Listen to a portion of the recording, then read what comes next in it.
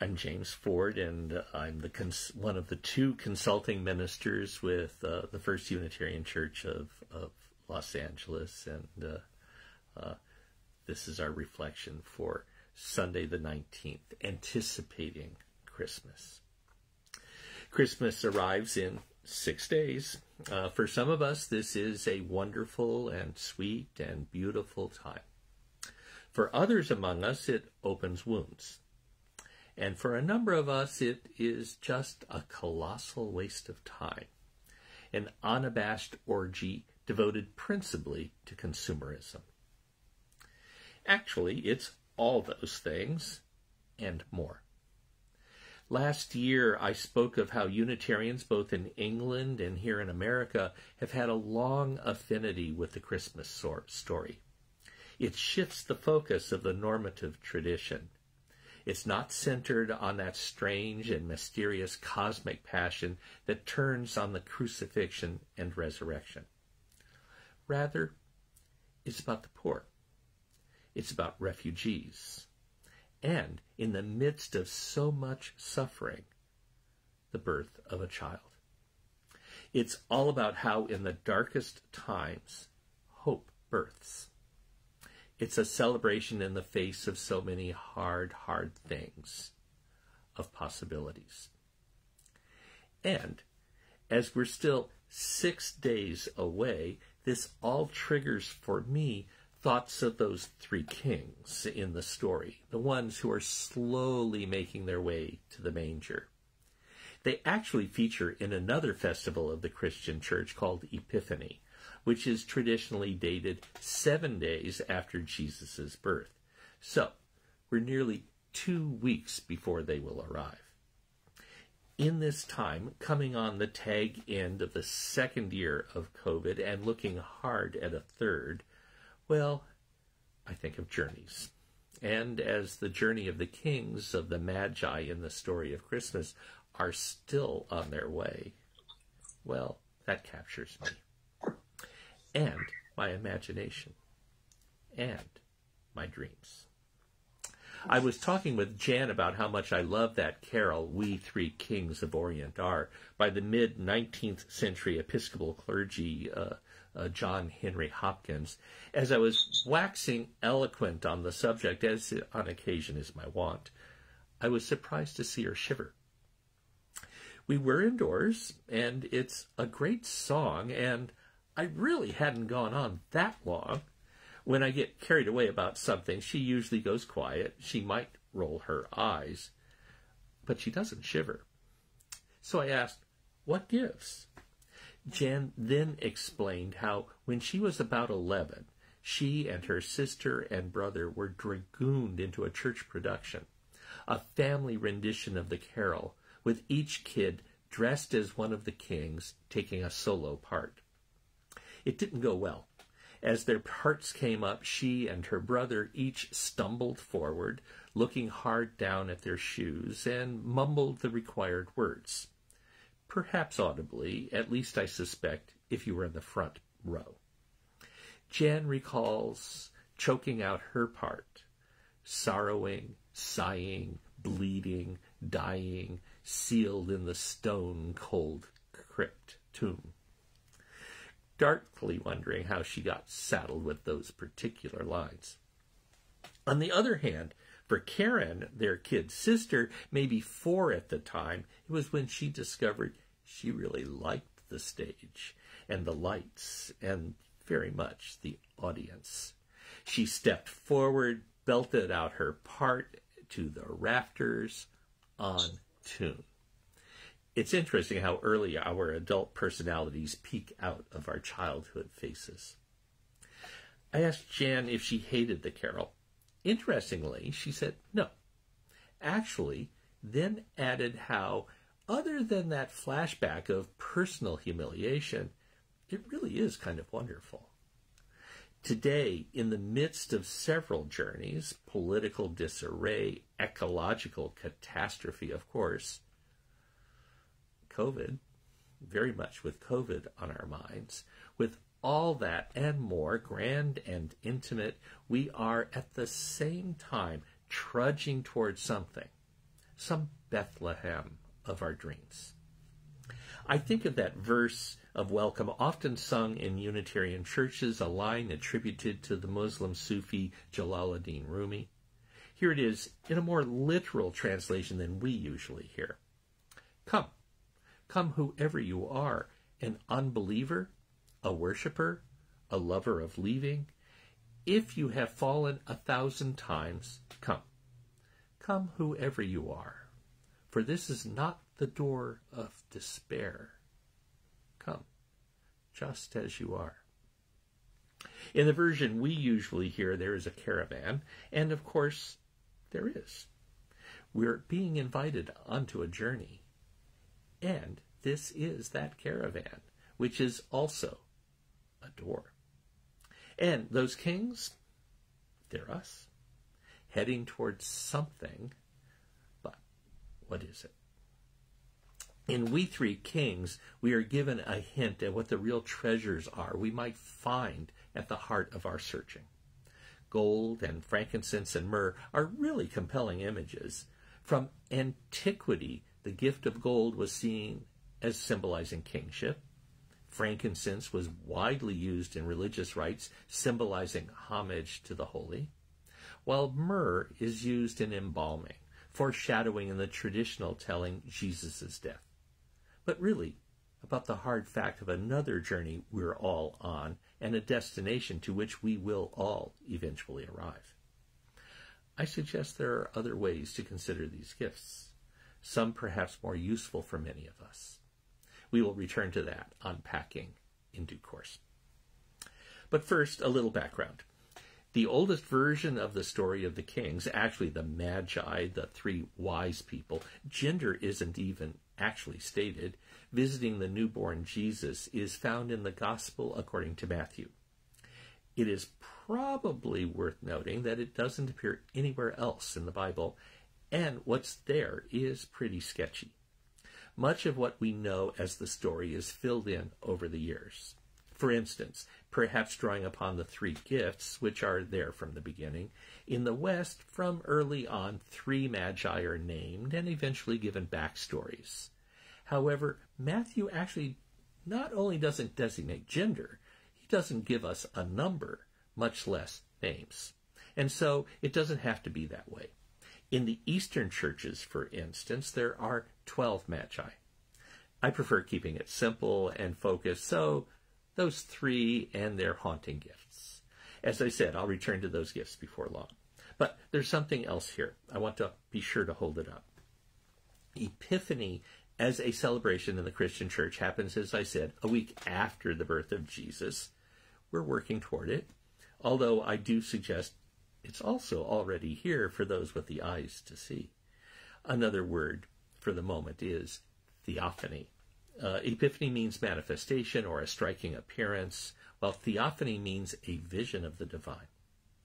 Startling moments that disrupt the world we thought we were living in. I've thought a lot about those striking moments that redirect our lives. I think of the first of our ancestors who noticed she is alive and will die. I think of our own realizations that COVID isn't going away anytime soon. And we're not yet to Christmas, much less the 12th day, the 7th after Jesus' mythic birth. But those kings, those wise souls, well, they're already on their way toward something, toward, well, an epiphany. Today, we give that term epiphany to all sorts of shifts of consciousness, from the slightest notion that things were not the way we thought, such as expensive chocolates are not always better than inexpensive chocolates. Good to know, I'm sure. But should that word mean epiphany? Both that and to speak of the moment when I discovered I loved Jan deeply, unspeakably so, and wanted to spend the rest of my life with her? Or for that moment when the mess of the world fell into place, as when the Buddha saw the morning star and knew from the bottom of his feet to the top of his head and declared, "Oh, beautiful, I see the world and I awake together"? For me, the answer is yes. I like that Epiphany can stand for both the smallest and the greatest shifts of our lives. For one thing, in the heat of the moment of those realizations, we don't actually know if they're transformative or not. We don't even know what a piece of chocolate can mean. The poet Lynn Unger, who we've had visit us in the past, and maybe will come back again someday, she sings to us out of another season. Sunday morning at the marina, barely enough wind to keep the kites aloft, and so we drifted to the ground to nibble bagels, chocolate, giant loose-skinned oranges, random poetry, blades of grass, sacraments and indulgences for the first of spring. And in the moment before sleep, my breast against your arm sang Gloria, and the soles of my feet cried Sanctus to the sun.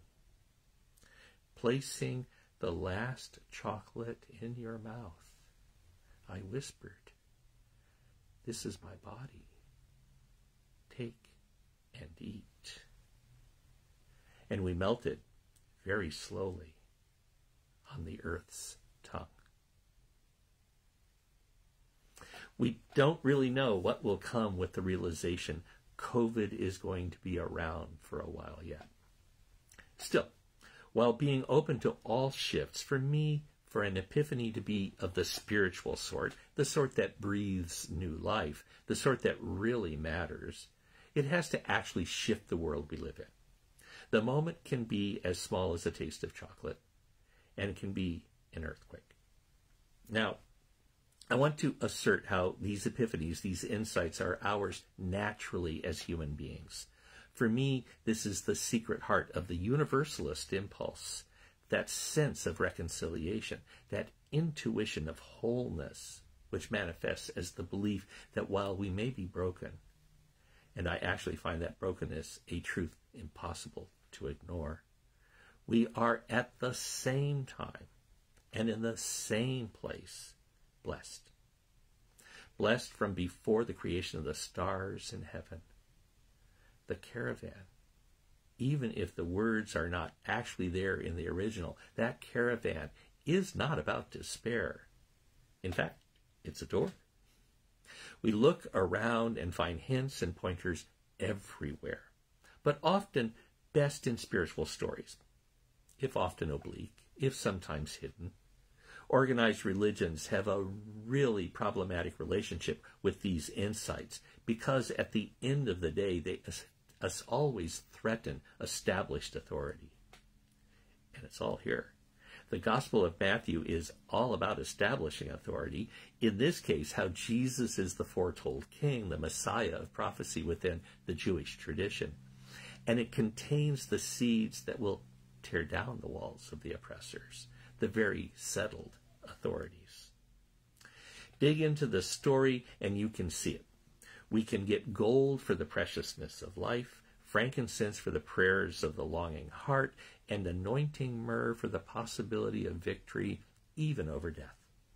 And if that's what we get in our noticing of things, that would be good. Still, there are even deeper possibilities. Astonishing realizations, revolutionary insights that end empires and take us into who we are and what we might become, all pointed at by these gifts. I suggest these three gifts are in fact the great gifts, which when we notice them become treasures of unimaginable wealth, the treasures that tear down thrones and raise up the poor. I find it wonderful that two of these most radical of insights, that when we notice them as true about us, you and me, are like having taken a sip of water and knowing for ourselves whether it is cool or warm. Noticing these things, we find our lives disrupted and something new revealed. Now, the first key to understanding these things in spiritual texts, the three gifts, is to realize they're about us, about you and me, and what comes with the birth of our deepest insight.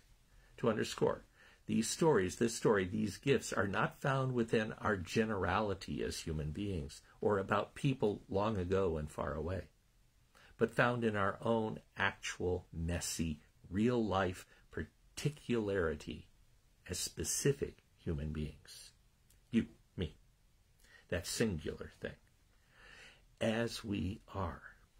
And with that, we are invited to notice the first gift is gold. That's you. That's me. Pure gold.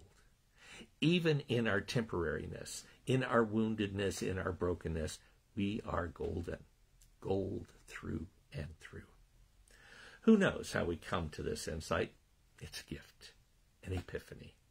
When we notice our lives and how precious and beautiful they can be, we are opening a new world. Horns toot, angels sing, and we are. I am. You are. Now, with any really true thing, this is both powerful and dangerous. If we were to stop there with here I am, if this was our only insight, we become cramped and twisted. Narcissist, sociopath are words that come to mind. So, another gift, another insight to be experienced for ourselves, presenting itself like another angel, like frankincense, filling a sanctuary, joining everything in its holy cloud. The mystery of interconnectedness, of how we are woven out of each other, our precious individuality birthed into the world by the world. We see our family in each other, and if we're particularly blessed in the vision, in seeing the rocks and the trees and the mountains, the oceans, all one family. The great family of things. Everything is holy. This is a great liberation.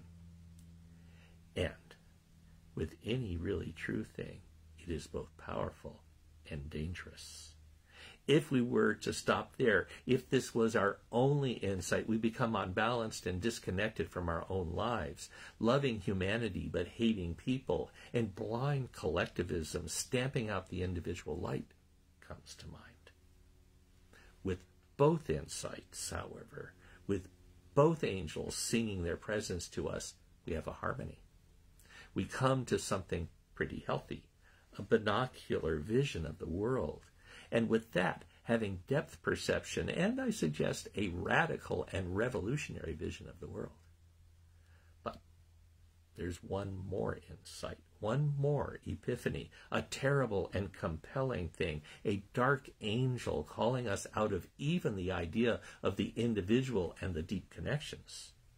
Myrrh, the embalming spice, calling us to step beyond all boundaries, where we lose our idea of this or that, where all the conventions of language collapse, where we discover everything composed of parts comes apart, including you, including me. Here we discover boundlessness, what one of my friends, the Zen priest Michael Philike, so lovingly calls the edgeless world. With any really true thing, it is both powerful and dangerous. If we were to stop there, if this was our only insight, we turn our backs on the world and even on our own lives.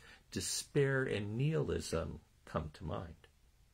But taken together as the three legs of a stool, as insights we have found for ourselves, the way of the wise heart emerges, of the religion behind all religions, of the call to the fully human, the mature, the wise. Three angels come to us. Three gifts come ours by right. Not yet here, 2 weeks away in the story, and it has always been present, right here, in this breath. A secret message proclaimed before the world. Don't you love the irony? A hint found in an old Christmas carol and possibly in any given moment. We are, after all, talking about our lives, not someone else's. Your epiphany, mine. And we start by waking to what is. We just need to open our hearts to the moment where this all takes place. this moment, not another, this one. Join in the song, the heavenly chorus, the ancient hallelujah. Do this, and even if we're flustered and embarrassed and look down at our shoes and can only mutter the words haltingly and maybe out of tune, it will turn out to be enough. It is our song. It is our life, hidden and revealed.